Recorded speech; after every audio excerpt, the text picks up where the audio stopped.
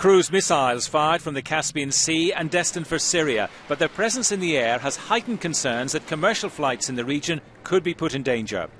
A Russian animation shows how the deadly weapons follow a path over Iran and Iraq, a route for many carriers that links Europe, the Middle East and Asia. The International Civil Aviation Organization, the UN's air safety arm, said some airlines had already opted to fly alternative routes. Eurocontrol, the pan-European air traffic control agency, told airlines there had been no significant change within Europe. But officials from the organisation and the ICAO have met to draw up contingency plans in the event of further disruptions.